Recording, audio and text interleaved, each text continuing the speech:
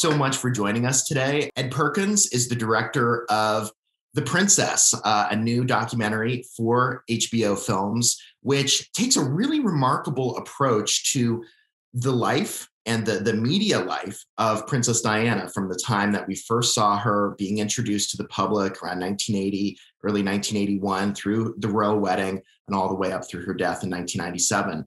This film is told entirely through archive footage, actual media footage of her life and these events. There are no talking heads, no interviewees, no voiceover.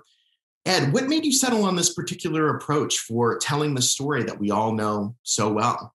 I should first say, I've been wanting to make this film for a very long time. It's a bit of a diversion from some of the stories we've previously taken on, but I've always felt passionately that this is one of the kind of defining stories of our era, really. And it's a story that a lot of us lived through and I think kind of actively participated in. And it kind of has it all. It's got tragedy, love, betrayal, revenge. And it does feel a bit like a sort of Shakespearean saga. And I also the reason I first came to this story or decided to make the film was I had a sort of personal relationship with it, in as much as, like a lot of people, when I was 11, I was 11 when Diana died. And I remember very, very vividly the moment I heard that she died. And I had a sort of strange reaction because my parents were very emotional.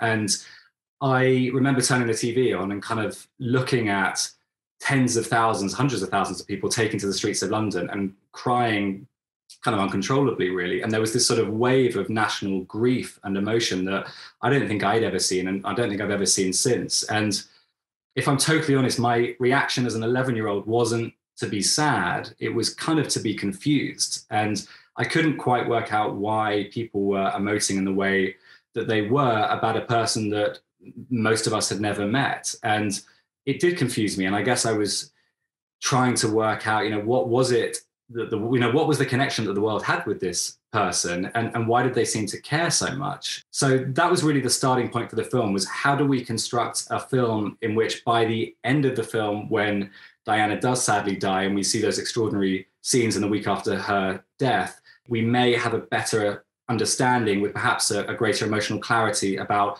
what happened and why. Because this was a life lived entirely in front of the media. This one of the most well-documented lives ever.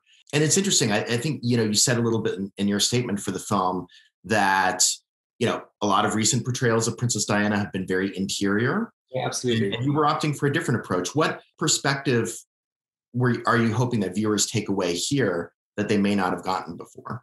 I think really, I'm very aware that this story has been told very widely before. I think it's probably fair to say that this is one of the most widely told stories across the sort of storytelling genres ever. And the challenge clearly from day one was, how do we, that it's only worth doing something if we feel like we have something new to say and can offer up a different perspective. And I felt very strongly that the perspective that hadn't really been explored before was not necessarily trying to get inside Diana's head. A lot of the films have been quite interior. They've tried, I think, with great success often, to get inside her head, to understand her psychology, to pick apart in a granular way the breakdown of the marriage.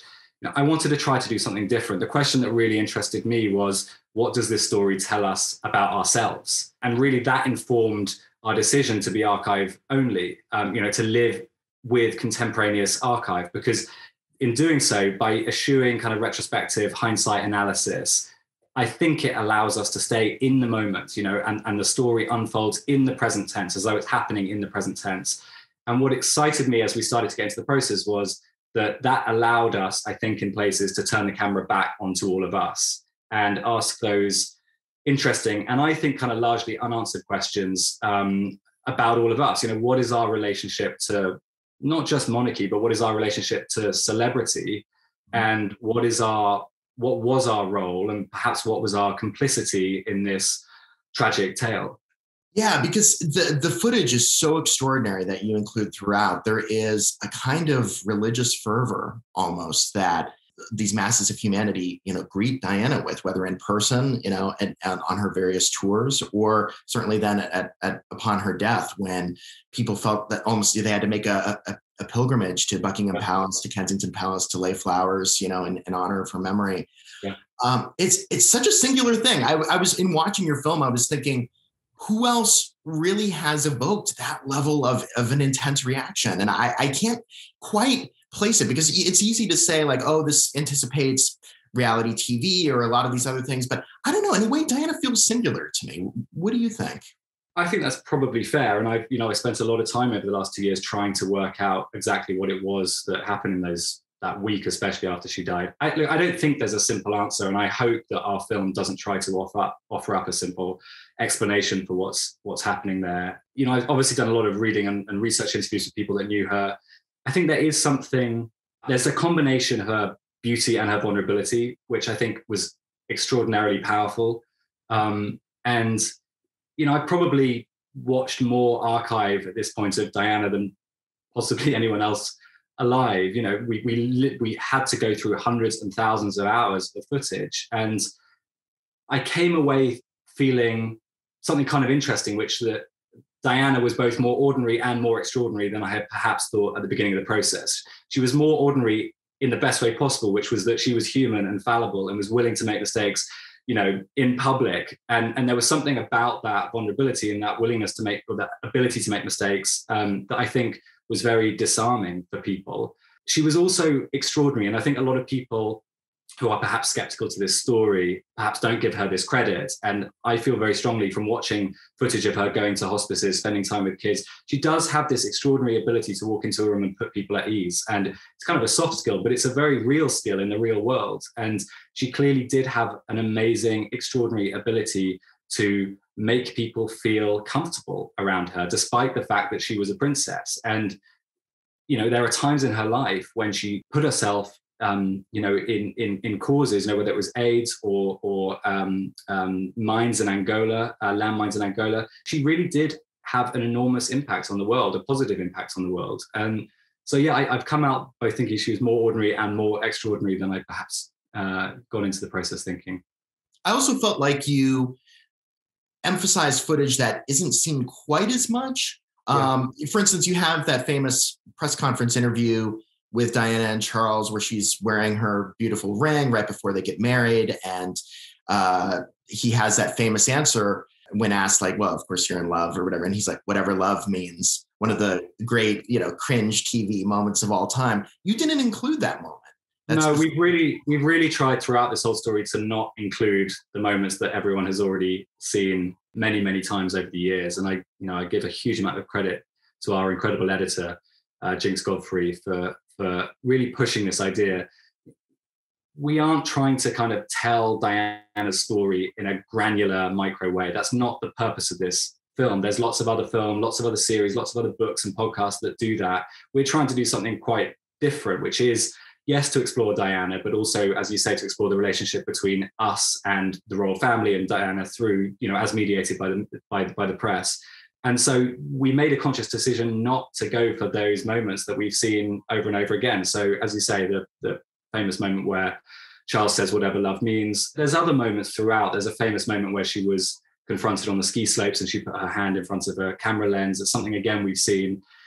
We're trying to allow space in the film for audiences to bring their own hindsight to bear on this story. And so the process of making this film was to try to kind of break it down into as few parts as possible and leave space for audiences who have probably watched or read or just by osmosis taken in this story over the past 25, 30 years and allow them to fill in the gaps and bring their own hindsight to bear. And I suspect, hopefully, this film is a film that starts a conversation, but it's also probably a film that everyone, because they bring their own emotional baggage, their own feelings of Diana into this, they will also hopefully come out with a different reaction and a different response to the film. I'm curious how you sourced some of the footage. There's a remarkable moment. So on the night of August 30th, 1997, when the news first came that Diana was in this horrible car accident, I'm exactly like you, Ed. I was 11 years old at the time. We're the same age.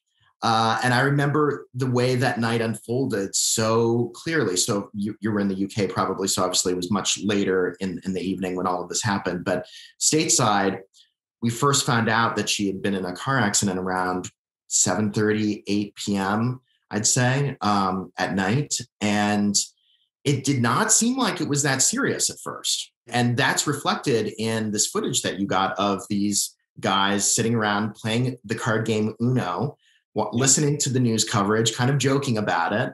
And then the horrible news comes that she had died. And that was like hours into the coverage at that point. But how did you find that particular footage? Yeah, it's a great bit of footage, and it's sort of fast become some of the favorite footage. When we started this project, we kind of went in with the intention of trying to find or unearth a sort of secret treasure trove of archive about Diana that no one had ever seen.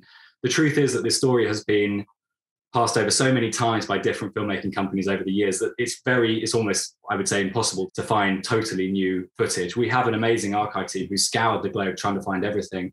That specific clip actually was found by one of our brilliant researchers on, I think, her first day on the film, and she found it on YouTube. And I think it's been sitting on YouTube for a long, long time. And when we saw it, it kind of blew us away because it offers a totally different perspective and a totally different way of telling that part of the story. You know, often that part of the story is told through, you know, the news reports, you know, the news being broken on TV. And here you're thrown into a world with these men who are playing Uno and are having a nice night together. And in the background, they're watching the news unfold. And as you say, at the start of that footage, it seems like it's not very serious and Diana's possibly hurt, but has walked away unscathed.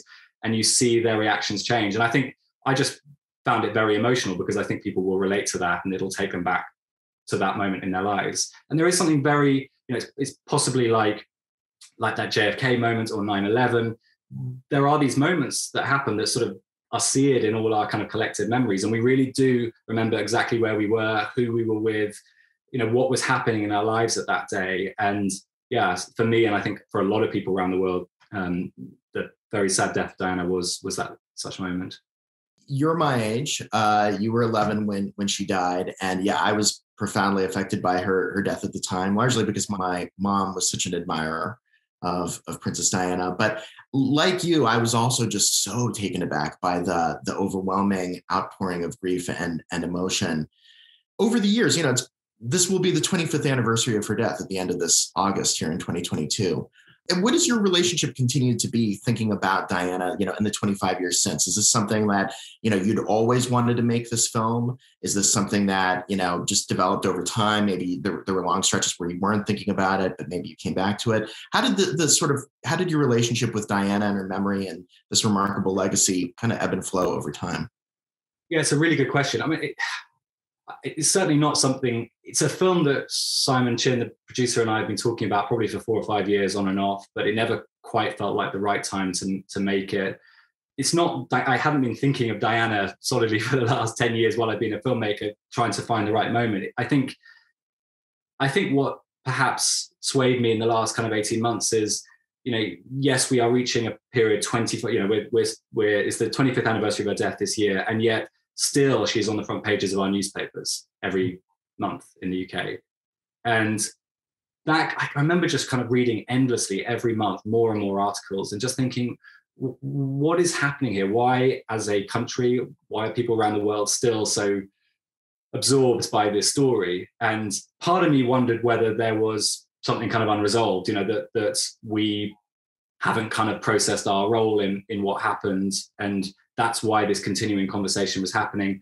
Clearly, also, there are echoes of what happened in Diana's story that are happening more recently. You know, I think there are echoes between Meghan and Harry, and clearly, when you watch the Diana Panorama interview, there are, I think, interesting parallels to what Meghan said when she sat down and spoke with Oprah Winfrey. And I think it just felt like an interesting time to re-explore this and to kind of bring it afresh to a modern audience. But, you know, we can't be the judge of this, but we did feel as though we had a new perspective. We didn't just want to make yet another Diana doll. We're very aware that, you know, the world is kind of saturated with those. And I guess perhaps naively, but I felt like we had something fresh to bring to the table through this different perspective. Not only the form, which is archive only, but the fact that form allowed us to turn the camera back onto all of us and ask those questions about all of us and our complicity. And that is the most interesting thing for me.